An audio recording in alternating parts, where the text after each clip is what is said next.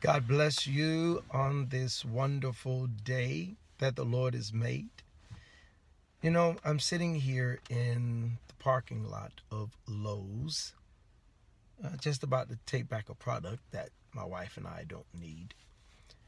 And I was sitting here thinking about something. You know, there are a lot of people that I've encountered personally who lack confidence in God. And I know why that is. Well, when you have confidence in someone, it's simply because of your past experiences. Now, I don't understand why a lot of people don't have confidence in God, because if you think about every single thing that you've gone through, I promise you, you've come out of them. Whether you came out scarred or hurt or damaged, you came out. And I pray that you're going through, or you've already gone through, the healing process.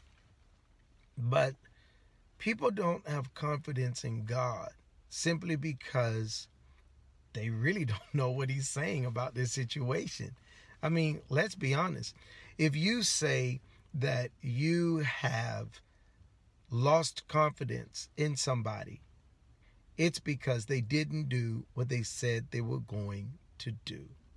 Or they did something to you that prior to that particular situation, they would never have done that to you. Now, we know that we cannot righteously and rightfully blame God for any negative, what we would call negative, occurrence in our lives.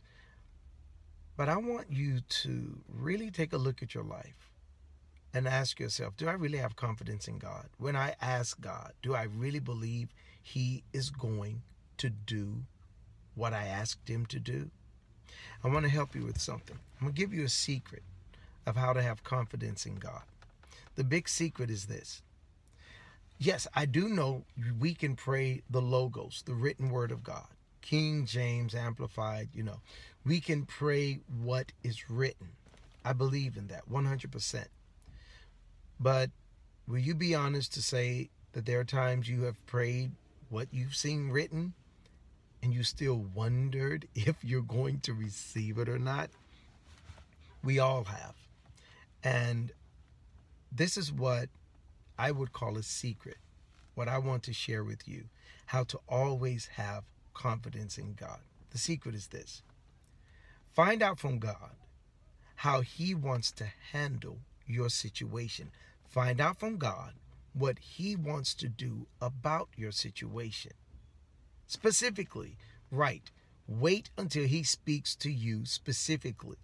And there are 4 ways that the Father speaks to us. Number 1 is through the Word of God, the written Word of God. Number 2, directly to us.